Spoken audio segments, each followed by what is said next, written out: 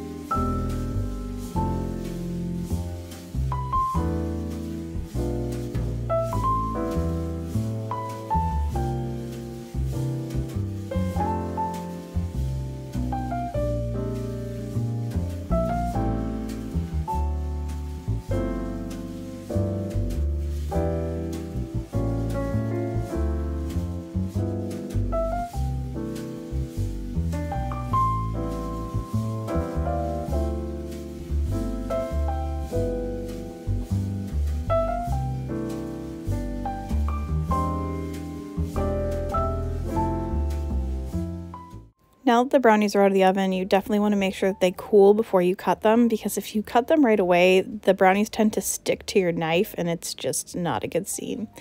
So the next thing I'm going to make while those are cooling down is a blueberry banana bread. Now, like I said, I've made these as muffins before, but in the little oven that I'm working with during my kitchen renovation, just doesn't fit a full muffin pan, and I already made mini muffins the other day, so I figured let's go with something different and make a bread out of this.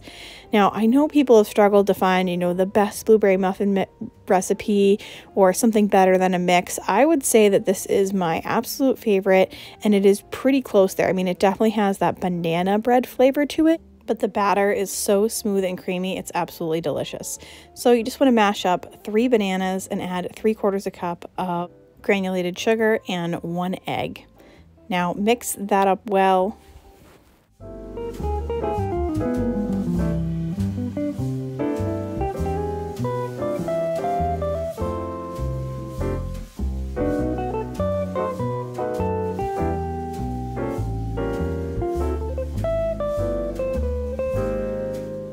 Now I'm going to add in 1 teaspoon of baking soda, 1 teaspoon of baking powder, and 1/2 teaspoon of salt.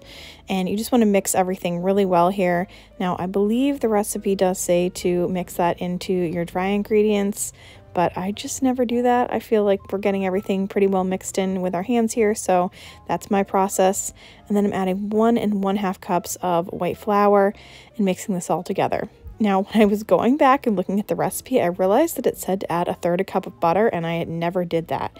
And I'll tell you, it turned out amazing without it. So I'm not sure how necessary that step is. This bread still turned out so good. So I'm not concerned about the butter, but hey, if you have it, then add it. I'm sure it makes it even better. Who knows? I couldn't tell the difference from the last time that I had them, and I must have added the butter that time. So I just want to make sure that everything gets really well mixed here. And then once everything is incorporated, we're going to add our blueberries in. And then I'm pouring this into a loaf pan. I wasn't sure exactly how many loaf pans I would need, so I put 2 out that were well greased up and ended up only needing 1. I made quite a large loaf, so I probably could have made 2 smaller loaves. And then I put this in the oven at 375 degrees for a whole hour. When you're making something in a loaf pan like that, especially a larger loaf of bread, you definitely need to cook it for quite some time. I definitely checked on it all the way through. I was using a smaller oven, so mine probably cooked a little bit differently, but what I would do is just set your oven to 375 and then put it in the oven and then check on it, you know, anytime after that half-hour point just to see if it is done. Turned out great. After a full hour, it was fully cooked through. Now, if you are making muffins out of this, like the recipe recommends, you can get these done in 15 to 20 minutes. So you do 375 for 15 to 20 minutes for the muffins, and they turn out perfectly as well. Now, while those cook, I'm just going to make my bagels. So I need 1 cup of all-purpose flour, 2 teaspoons of baking powder, and if you have self-rising flour, you can just use that instead. Then 3/4 teaspoon of salt and 1 cup of non-fat Greek yogurt, and you just mix all of that together. So these are amazing homemade bagels. They do taste like a little bit like a sourdough bagel, but they are so good. So you just want to mix everything until it's well incorporated and kind of crumbly. So it's this light and fluffy dough. And then you want to form a ball with your dough. And then you want to break it into 4 portions. So the amount that I made today was for 4 bagels. I always say to myself, I need to make more of these. So if you want to have them for all week for everyone in your family, go ahead and double or triple the recipe. It's so simple. So once you break it into 4 portions, you want to take each of those and kind of make them into a little rope. Make sure to add extra flour to your workspace if you need it. I kind of ended up having to do it a little bit after. And then turn those ropes into little bagels. So you're actually just making your bagel shape out of those 4 pieces. And then you're going to put those on your baking sheet. And then take 1 egg, beat it up, and you're going to use that as a little egg wash for your outside of your bagels. The recipe that I'm using is a skinny taste recipe, so it says just to use egg white, but I wasn't too concerned about that. I really just was craving these bagels, so I used regular egg.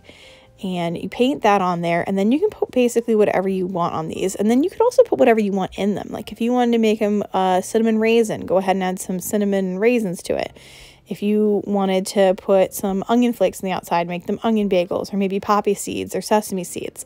Any of those things are absolutely fine. I ended up going with everything bagel seasoning because I just absolutely love that. And then I just toast them up during the week and put some plain cream cheese on them, and they are just so amazing. And they're awesome because you know that you made them at home, and you know that they're also pretty healthy because they have all that Greek yogurt in there, which has a lot of protein and a lot of healthy elements. So once you've made your little bagels and everything looks good, you want to pop those in the oven at 375 degrees for 25 minutes.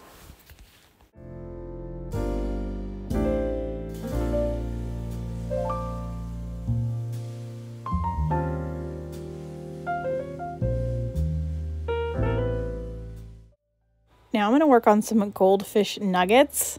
Now, I saw these, I think it was an advertisement for goldfish on Pinterest, but I thought, oh my goodness, these seem so easy. They seem right up our alley. Seems like something I want to eat, like so delicious. So I'm just starting off by taking 2 chicken breasts and cutting them up into little nuggets and trimming off the fat.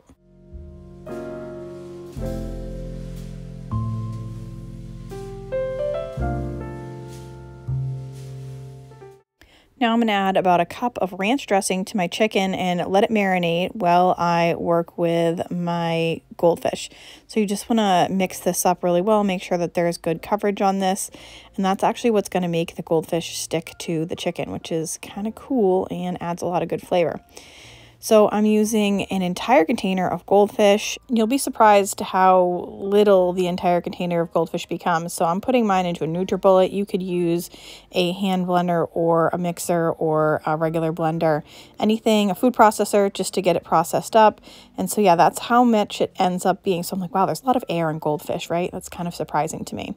So I have my chicken and I have my mashed up goldfish here. I'm just going to put some parchment paper in the bottom of my pan. Again, I'm using these pans because I'm using a small air fryer toaster oven to cook these in. And then I'm just going to bread up all of the chicken. It gets really good coverage. The ranch dressing is super helpful for this.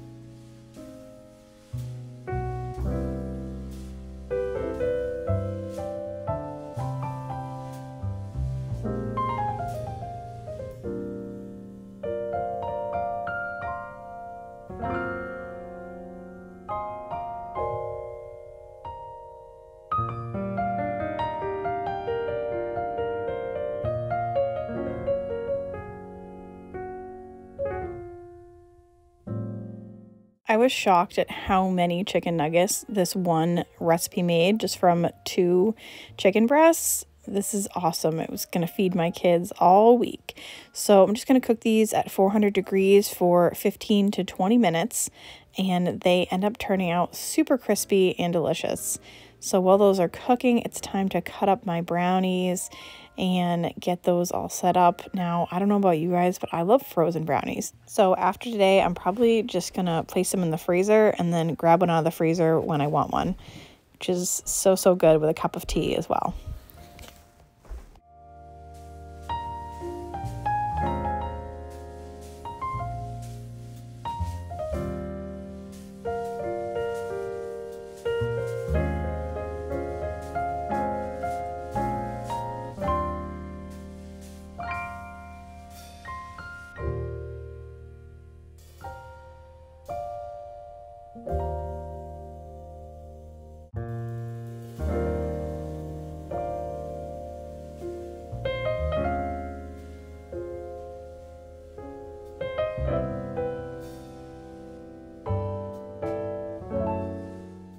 Today was a great day. Everything I made turned out amazing. You can see the brownies look phenomenal. The bagels turned out perfect once they came out of the oven. They've already cooled off here. They look so, so great. I just want to thank you all so much for watching today. I appreciate you all so much. If you're new here, do not forget to subscribe and hit the notification bell so you don't miss any more videos like this, as well as extreme grocery budget challenges, other budget-friendly videos, and grocery hauls. And make sure to give this video a thumbs up because it deserves it. All this food is so good. I just want to show you guys the inside of the bagels, kind of what they look like. It's amazing what you can do with a little bit of Greek yogurt and flour. This is my blueberry bread. I mean, look at that, guys. It was absolutely perfect. I couldn't believe it. So, so happy with how that turned out. And delicious, let me tell you. Take a look in here. This is awesome. You can see what I was saying about the inside of it. Just so, so moist and amazing. And here are the chicken nuggets when they come out too. They're so crispy and flavorful. Like, I could taste the goldfish, so I absolutely love that. And look how moist these are. So much better than store-bought or frozen chicken nuggets. Thanks again for watching, and I'll see you all very soon. Someone like you.